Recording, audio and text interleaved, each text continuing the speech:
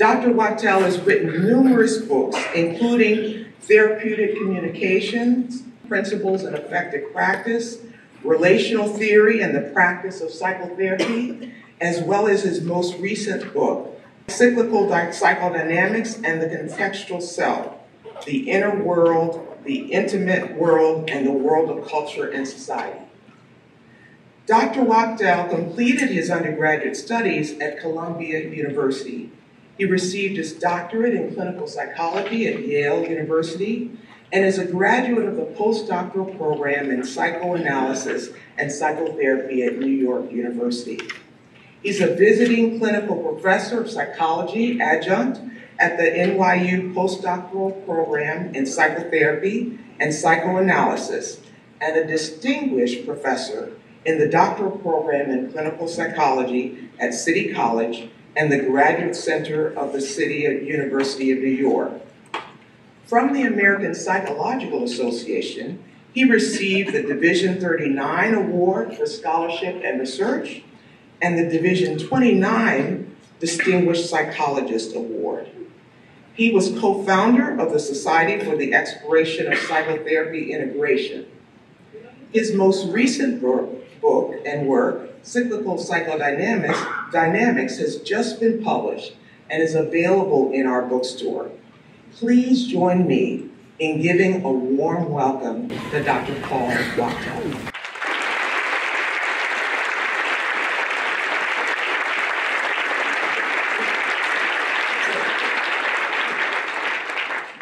Thank you for that lovely introduction.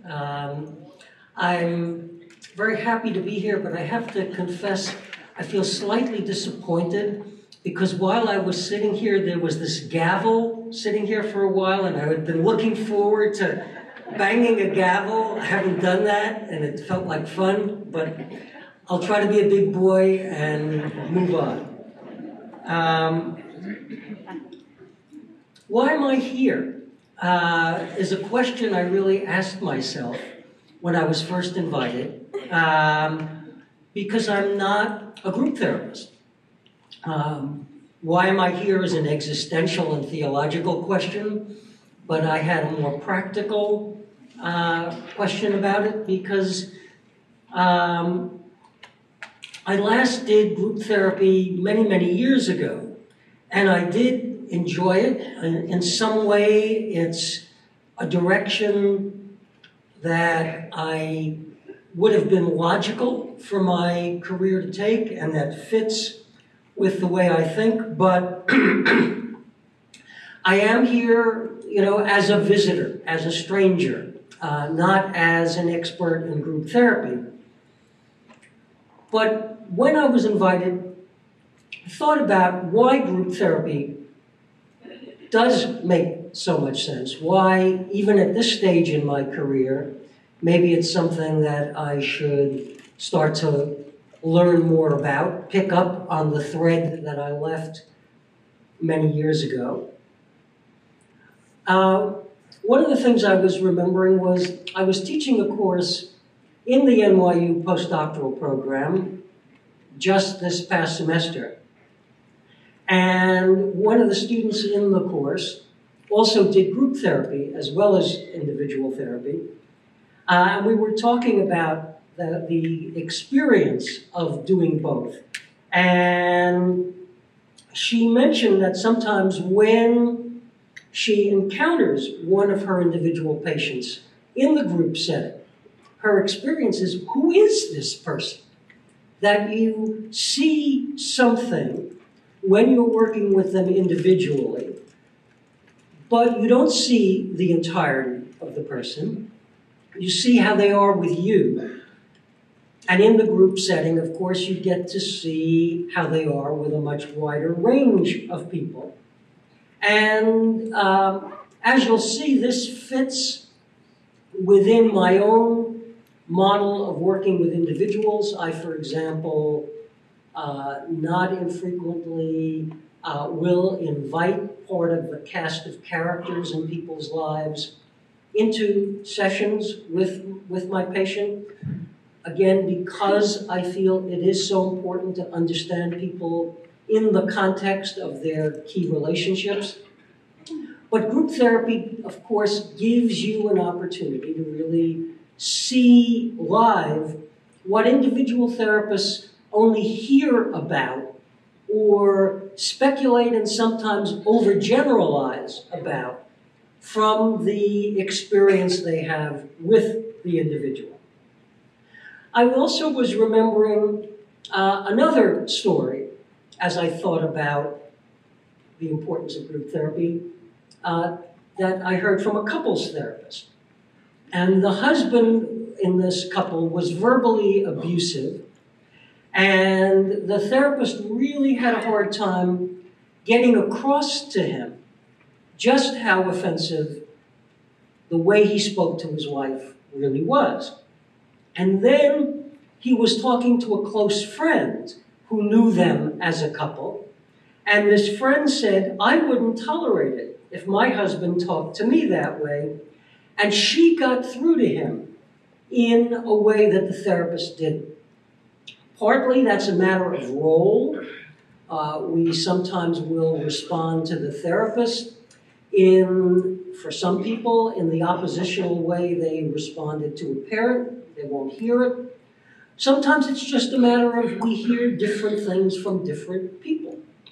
Now, these are not things I really need to remind this group about. You're group therapists and you are seeing what I've just talked about all the time, but this is part of what came to mind for me as I thought, is there a place for me here? Do I have a contribution to make? And is there a kind of compatibility between what I do and what you do as group therapists? But I don't do group therapy. I do couples therapy, so that's a small group, sometimes a difficult group, as those of you who do couples therapy know. But I do a lot of individual therapy, and the viewpoint that guides my individual therapy, which I call Cyclical Psychodynamics, I did think, as I reflected, was very relevant to a lot of the considerations group therapists are concerned with, because compared, I think, to most psychodynamic theories, it is probably a more contextually centered understanding of individual psychodynamics.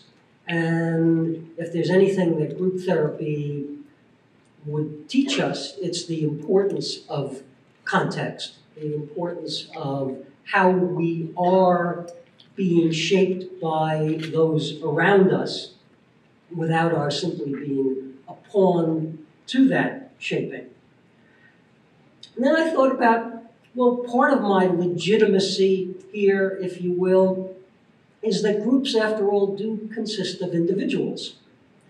As much as groups have their own dynamic, and I think that's true, and understanding group dynamics is crucially important. Nonetheless, groups are different from almost every other system existing in the world, because the parts of groups, and this is true, of course, for families also, the parts have thoughts and feelings, and the parts of other systems don't. And that makes understanding the individuals in the group an obvious part of what any good group therapy has got to entail. I'm going to skip, this was sort of a self-justifying slide that hopefully I saw a few friendly-looking faces. I met a few friends before the talk. I see some smiles, so I won't force myself to do self-justification. But the but belongs there. There's always but. And this is what I was saying before. Effective group therapy requires attention to the experiences and the dynamics of the individuals in the group. because ultimately, what's the purpose of the group? Unless it's a group directed toward, for example, a work group where you're trying to increase the efficiency of the group per se to enable the work output to be more efficient. Most of the time, the groups you work with, they have as their purpose to make the lives of the individuals in the group better. And so how we think of those individuals is crucial to how the group will work. It's not an alternative perspective to the group perspective. It is an essential component of it. So I want to introduce a particular view of individuals, that is the cyclical psychodynamic view, and highlight a few elements of cyclical psychodynamics and then illustrate it in a number of very brief examples. Central to the cyclical psychodynamic view is an understanding that behavior and experience vary from context to context. This is not something that is an alternative to understanding people in depth, but rather it's a view that in order to understand people in depth, we also have to understand them in context. And that's part of why the title of my most recent book includes the phrase, the contextual self.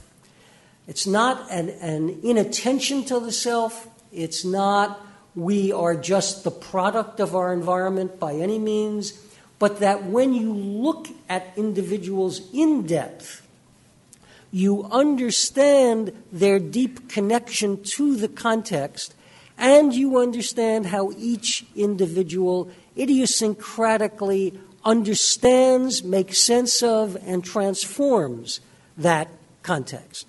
That's a guiding assumption in my work with individuals, and I think it's a vision of deep individual dynamics that is particularly suitable for working with groups. But very important, and as part of where individual psychodynamics really matter, where they're not just a mere product of context, is that the contexts that we do encounter aren't random. Now, there's a phrase that was very common in the era of psychoanalytic ego psychology, a phrase of Heinz Hartmann's, the average expectable environment. And when I was in graduate school, that phrase was a very, very important phrase in extending psychoanalysis to the world outside the psyche. But I think there is also a problem with that phrase that cyclical psychodynamics tries to address, which is that nobody lives in an average expectable environment.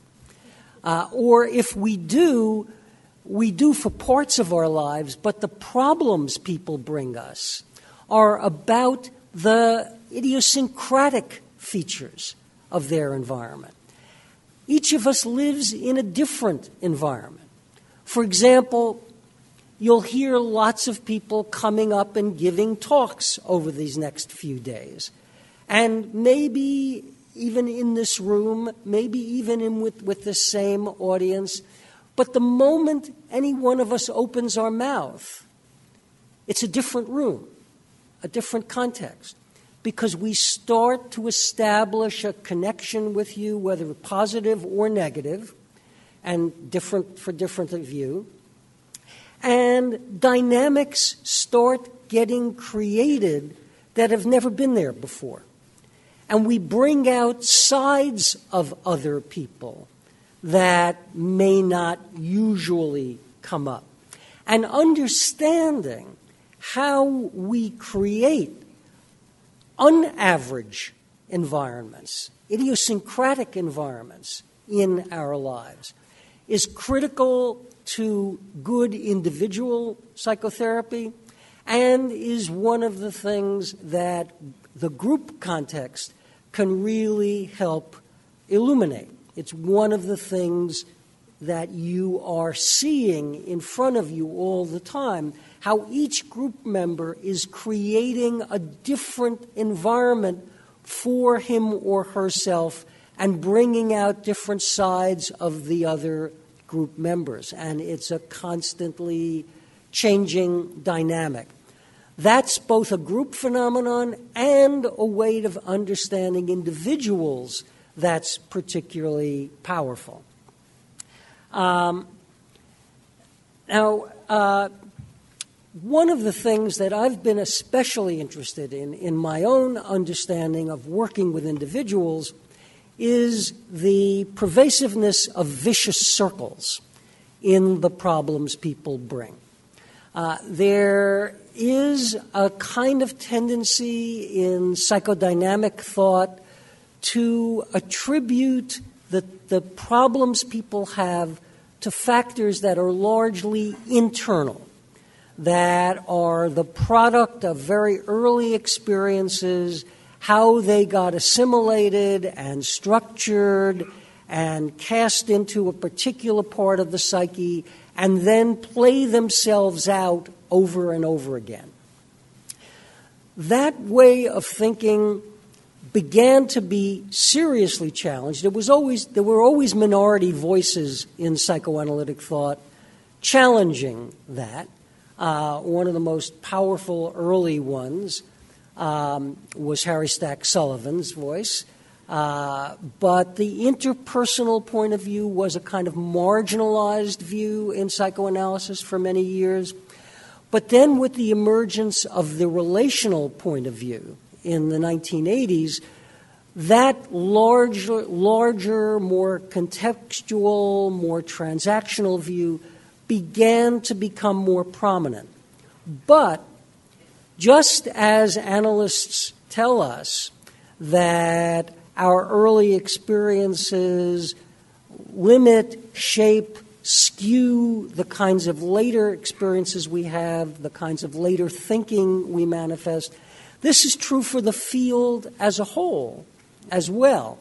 So there has been a phenomenon that I've called the default position, that is something that even many relational analysts still in some way fall back on, this internally structured, largely autonomous view of the unconscious, of the psychological structures. The structures are described by many relationalists as relational structures, so they're images of self and other, or self and other in interaction. They're internalized objects. There's a range of terms instead of simply drives and wishes. But they're still often largely described as just something stuck inside us that plays itself out, even among many, but certainly not all, relational thinkers. And you can detect that older stream threading through even relational thinking when you hear terms like, for example, pre-Oedipal, which I did a search through Psychoanalytic Dialogues, the most relational journal in psychoanalysis. And I did a search for the following words: pre-Oedipal, primitive, archaic, and infantile. Those are all words that imply we're not responding out of a responsiveness to what is now going on, but out of something old still stuck in us. And there were hundreds and hundreds and hundreds of articles where those words regularly appeared. Even the relational literature has that. The cyclical psychodynamic perspective, in some sense, is suggesting that although early experiences absolutely play a powerful role in shaping who we are, who we become, who we continue to be. They persist because of the kinds of new situations they create over and over. And so the patterns we see are almost never archaic or pre-Oedipal. They're right up to the minute, even if they're very screwed up. And that's a different way of making sense of the same observations that I think lends itself particularly well to group therapy, because you are seeing the creation and recreation and re-recreation over and over of the patterns that are plaguing each of the members. And as I'll elaborate in a moment, you're seeing how each member of the group, or at least some members of the group, are drawn in to participate as accomplices in maintaining the problems of other members in the group. And I want to elaborate on this idea of accomplices in a moment. But I also want to you've heard a lot of words, so let's just change the pictures a little bit to try to get a different part of the brain going on the same idea. So take a look at this picture. You see this little old guy feeling pretty damn powerful, right? One little push and they all go tumbling down, right? It's kind of a good feeling. Do you have any images of what the rest of the picture looks like? I'll let you all just imagine for yourself, and then I'll show you what it does look like. And that's our psychological life. The things we do that feel good at the moment come back to hit us. That's as vicious a circle as you can find. It's a very literal depiction of a vicious circle. But of course, it's abstract, so let me try to concretize it now with a different kind of image that's more explicitly articulating the cyclical psychodynamic viewpoint. On the left, you see the arrows that are coming from or represent the internal state. That's the starting point in most psychodynamic thinking. And the cyclical psychodynamic viewpoint articulates, elaborates the contents of that internal state, those conflicts, those desires, those fantasies, those thoughts, those action tendencies, all of that. I'm as interested in that as any psychoanalytic thinker is. But instead of seeing that as the kind of linear base source of the way the person lives, as this diagram illustrates, the internal state then leads to feelings and behavior in the world. I mean, after all, why are we interested in the internal state at all? It's because it affects how we are in the world, what we do, what we feel, what we convey to others, how we interact with others. So the internal state leads to actions, but they're actions, again, in a context where those feelings and behaviors that derive from our internal state have an impact on others, lead others to react to us in ways that, it didn't, just because I'm not that skilled with PowerPoint, it's kind of not doesn't look exactly like a circle. It's kind of a squashed circle. My grandchildren could probably do a better job in making it really look like a circle. But picture it as a circle. You know, it's intended as a circle where the reactions of others to our behavior now feed back to recreate the internal state that starts the whole damn thing going still another time. That, in the abstract, is the structure of individual psychodynamics and, of course, individual psychodynamics in a context like, for example, the therapy group. To illustrate it a little more concretely, let's talk about just a couple of kinds of examples. Say you have somebody who learns very early in life to be afraid of anger. Parents are either very punitive when they're angry, or the parents are almost destroyed by the child being angry and step back and withdraw, or the parents just are unresponsive to it. In one way or another, the child learns, this is a part of me that I better not know about, express, feel. So that child learns to be unusually nice, kind, meek, cooperative, unassertive, etc. And from an individual, from the more traditional psychodynamic viewpoint, we could call those later behaviors, the meekness, the exaggerated niceness, the exaggerated cooperativeness, a reaction formation or some other defensive response. And the earlier fear of anger is the cause, and the inhibited, unassertive behavior is the effect. A kind of linear past to present. From a cyclical psychodynamic perspective, you have to look at the rest of the circle. What happens when somebody lives that way? When somebody is not just, I'm certainly, and it's more important in this era of our country than ever before, I'm certainly a big fan of being kind and empathic and sensitive to the needs of others. God knows we need that today.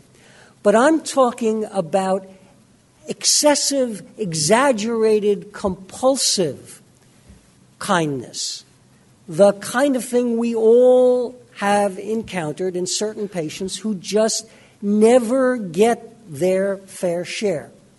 I had one patient years ago who still stays in my memory, a guy who he was a college student and was somebody who had this kind of personality dynamic. By the way, Karen Horney described this kind of pattern when she talked about the moving toward neurotic trend in some of her early writings that have extended some of these ideas. This guy was very much of that type. He had one other thing. He had this allergy or reaction. It was never quite clear whether it was a simple allergy or an aversion to seafood of almost all sorts. If he would eat shellfish or even fish, he'd get sick. And he was a student. He was living with 4 or 5 other students in an off-campus apartment. In order for the rent to be affordable for students, it was an apartment that didn't have a kitchen. They would go out to local inexpensive restaurants for dinner each evening, and the group would try to decide, where they're going to go. And if you remember back in your college days, that deciding where should we go for dinner is the whole evening's activity sometimes. But in this particular group, there was one guy who, as I learned more and more about it, as we reconstructed the story, wasn't an insensitive, overly pushy guy, but he was a healthily, enthusiastically assertive guy who, as you might guess, happened to love seafood. So he would sort of suggest to the group as they were obsessing about where should we eat tonight, well, how about the seafood place? And the others, they were fine with, yeah, okay, let's do that. And my patient, could never say, no, I don't like seafood, or no, I get sick when I have seafood, because that would be too assertive. It would be too insensitive to the needs of the others. It would be, quote, imposing his needs on them. He had all sorts of rationales for just, he couldn't do it. So 4 or 5 times a week, his pattern was he would go out with them, he would eat the seafood, he would come home and he'd be throwing up all night. That was his life. And he saw no alternative to this. And I remember exploring with him even things like, most seafood restaurants, they have, usually something on it that says like a landlubber's menu or something where you can get chicken or a hamburger or something like that. Why, could you order that? I said, oh, no, if I did that, that would be like saying being at a seafood restaurant isn't a good thing. It would feel too critical. So he couldn't even do that. He had to be so available to their needs that he'd actually order the seafood, which, of course, meant throwing up all night. And, we had to work on that a good deal. But what's important to notice is, how does living like that make you feel? And I want to go back to this. The lack of assertiveness leads him, in this case, to go out and have the seafood and throw up and so on. He's making other people his oppressors. Even though they don't know they're being oppressors, they're not intending to be oppressors. It became very clear to me initially, and eventually as he got better, it became objectively clear that when he said, at first it was if he said, then it became when he said, as he finally did it, I realized I am allergic to seafood, I get sick, let's eat somewhere else. They were absolutely fine with it. But they never knew. Even when he would go to the bathroom and throw up, he would somehow find a way to do it secretly. Because, again, he did not want to, quote, offend them, hurt them, be unfair to them. So he turned them into his oppressors, his involuntary oppressors. And when you're living with oppressors, how do you feel? You feel pretty damn pissed off, right? He didn't know it. A lot of it was unconscious, but it was generating the very anger that he then had to damp down by, again, being overly cooperative, again, and it wasn't just going out to seafood restaurants. He would, when he had a big exam coming up, he would help others to study and not do so well on his exam because he had to be nice. And again, all of this put him in a situation where unconsciously the very feelings he was trying to push down got stirred up.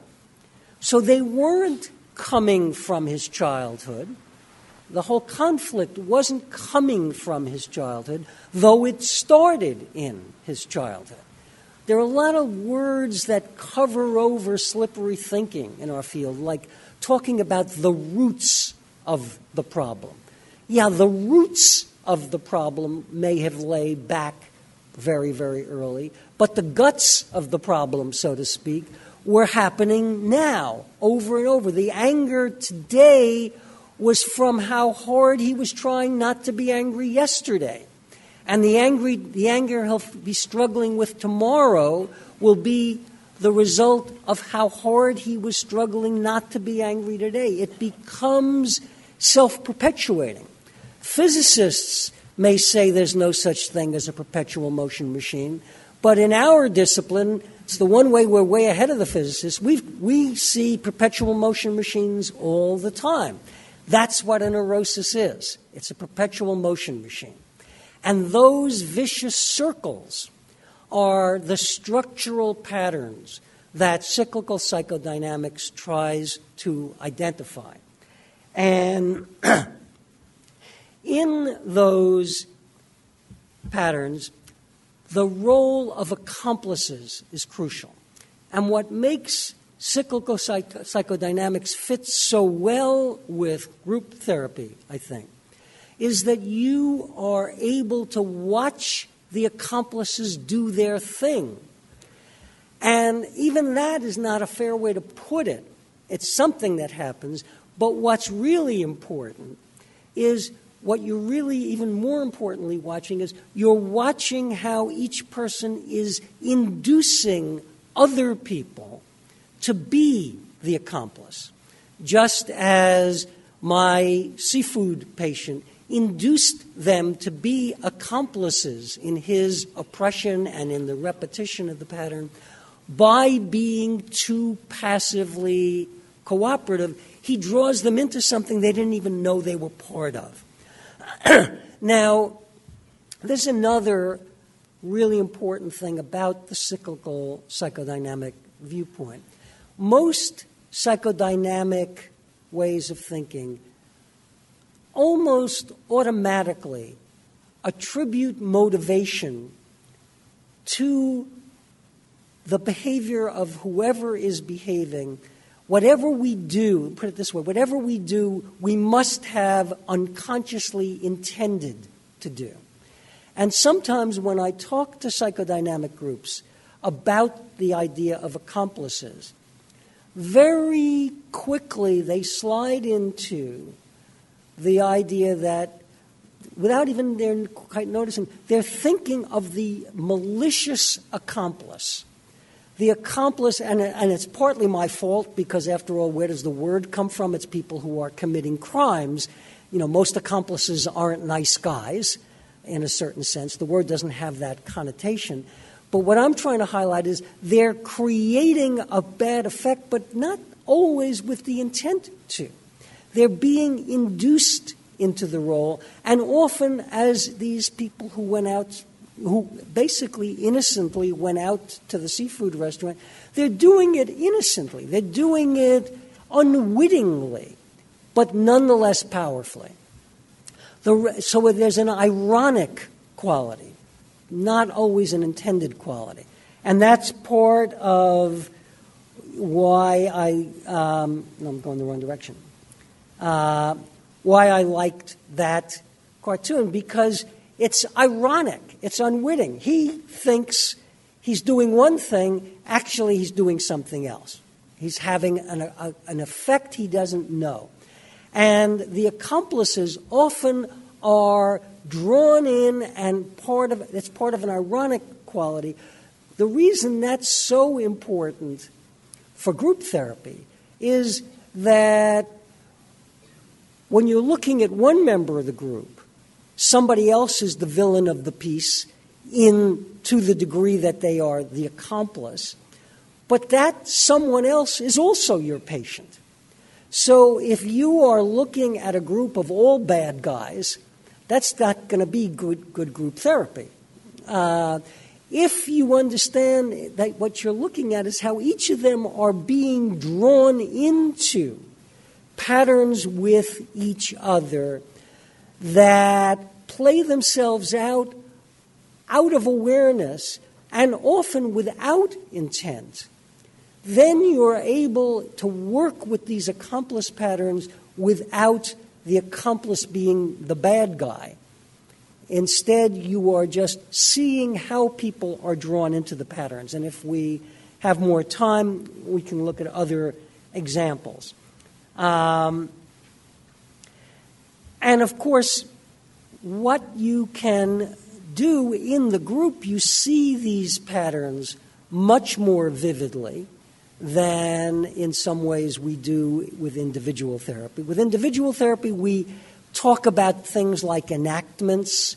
We look at how we ourselves as therapists can be drawn in, or how we can try to transcend being drawn in, and in some ways it's both, because we will always be drawn in to some degree. But none of us is sort of the universal donor. how the person is with me is not necessarily how he is with everybody else. One of the sort of overblown fallacies about the concept of transference, as important and valuable as it is it's very easy to think, well, it'll all come out in the transference. Whatever are the important patterns in the person's life eventually will be manifested with me. And I don't know, maybe I just am unusually blind, but it seems to me after many, many years of practice that a lot of times I hear about stuff that goes on between my patient and other people, and it doesn't happen with me. And I hear and I see things happening with me that are problematic that don't happen with other people. We are unique, each pair. We are contextually responsive, again. So it doesn't all happen with the one other person. So as in doing individual therapy, I have to do a lot of listening for the patterns in the person's daily life, because I can't assume it will all come out with me. I have to be watching what's happening and experiencing what's happening with me, but I have to also look at what's happening in the person's daily life. And as I alluded to earlier, I will sometimes invite in members of the cast of characters so I can see who the other people in the context are. But God, you guys, you get to see much more of it when you're working with groups. And so I'm feeling again that regret of my, career choice many, many years ago. Not all of it. I like what I do. And none of us can be infinite. We make our choices. It also would have been nice to discover the cure for cancer. I didn't have a chance to do that, or to hit 90 home runs. I mean, there's a lot of things I didn't get to do. I wouldn't have been able to do, of course. But group therapy certainly feels like it fits hand in glove with this way of thinking psychodynamically. I'm going to stop very shortly because I do want to leave a little time for questions. But I want to highlight one other thing, which is because there's been so much thought about and written about attachment recently, and I want to just illustrate some of the subtleties of how the attachment relationship is part of what generates these kinds of patterns. And because I think just that it's so easy to think that when we become afraid of or alienated from or not in touch with an important part of ourselves, which is kind of what the heart of almost all psychological difficulty entails in one way or another, that this must be because we got punished for it. And sometimes we can't see that so readily, and we're just speculating. And I think sometimes it's not that, a lot of times. And one case in particular really highlighted that for me. And it illustrates also the bringing other people into how it's so important to have other perspectives.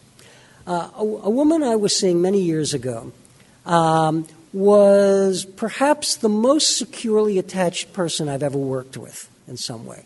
She had a remarkably good, warm, open relationship with both of her parents, not just good in the sense of nice and loving, but really they could talk things through, they could address difficulties and go beyond them. She had a similarly good relationship with her husband and with her children. She was in many ways somebody whose mental health was way beyond my own. And so what was she doing there? She was there because the one symptom that brought her into therapy was she had great difficulty in being sexually responsive to her husband.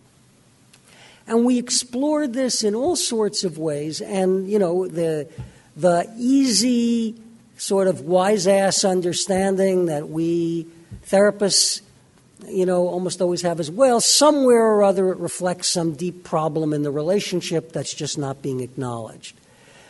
As best I could tell, it did not. The relationship was really admirable, but this was there.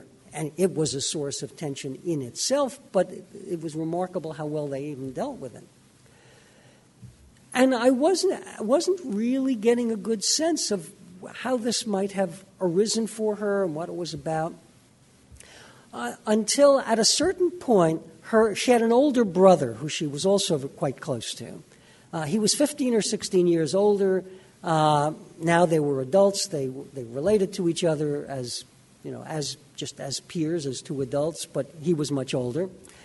And he lived in California, and he was going to be in New York for a weekend. And she asked me, might there be some value in his coming in to see if he had any ideas about this, since he had been around the home, when she was growing up. And she discussed it. She discussed it with her husband, how much he was comfortable with her sharing with him what the problem was. They worked that through. They wanted to do it. So her brother came in, and we began the session, and I, after just trying to get to know him a little bit, started to, ask him about this. Did he have any thoughts at all about how this problem, where it might have come from? I said, we really both are very puzzled. We don't see anything in the family that might account for it. And this seemingly lovely guy, hearing about something terribly distressing his sister was experiencing, just started to laugh. And we both were at first taken aback. Why was he laughing? We're talking about a serious problem here. And then it became clear that it was a warm, wonderful laugh, a laugh of recollection. He was remembering something from when my patient was around a year old, give or take some, the age when mothers are teaching children the parts of the body as the kid is first learning to speak. And he was able to observe that he was by then 16 years old. So he was, able to watch this. And they had never talked about it, but it had stayed in his memory all those years because it was so striking to him. And at that time, funny, because he didn't know what its consequences would be. What he remembered was his mother teaching this little girl the parts of the body. This is your eye, this is your nose, this is your mouth, this is your chin, this is your neck, this is your chest, this is your belly, those are your knees. And it, especially a 16-year-old, very much attuned to the part of the body that's being left out, it really struck him. And we, the patient and I, our mouths were open, and suddenly we understood something. Because even in the best of attachments, attachment involves attunement to the other, and there is nobody who is equally attuned to every single feature of their child. You can't be. The very interest in this, at least at the moment, is a disinterest in that. The interest in this is a lesser interest in that. We are all partially attuned. But with this girl, the attunement was such that something got left out. And so much else was wonderful that she kind of learned to orient her life around everything else about her except that omitted part. And as we thought about it and talked about it later, she remembered things like the way the family would, when they would go to a movie together, and if there was something sexy in the movie, she suddenly was sort of seeing what she had seen but not registered, that mother would always somehow change the subject as they were talking about that. Did you see the dress she was wearing? Or would anybody like, a snack? Or, she would change the subject. That all sorts of ways that part of life was being left out. And so that's another important part of how these patterns get developed. There's more in this because, compulsively I'm always worried I won't have enough to say, so I put in more. I'm going to skip to the very last thing. You may wonder, why this? Have I really gone off the deep end now? I want to highlight, because another part of this overall point of view, and it's what the therapeutic communication book is about, is so much is not just how we think, but how we say things, how we communicate to the patient. And that's been a central concern of mine for years. So I'm a big rider of Amtrak. And in the bathrooms in Amtrak, you see this sign in the bathrooms. And, I realized that, in some way, like many of us who have advanced degrees, I'm a little bit over-socialized, so the sign says, except when train is standing in station, but my flushing behavior is so automatic that, I often would flush and then notice the sign. It's sort of like there's certain behaviors that when they're deeply ingrained, we just run through them. Okay. I'll do 1 second. We just run through them. It's like the behaviors people come to with problems. One time I saw a different sign. Please do not flush toilets when train is standing in station. Train crews are working under the car. I have never again flushed the toilet when we were in a station, because how you say it matters. So I just want to end by letting you know about one other organization that represents the kind of integrative thinking that we're talking about here. It's called SEPI. It's sepiweb.org. If you want to find out more about this way of thinking about things, this is a good place to find out. So thank you. I've been informed that I went a little too far and there's no time for questions. I apologize.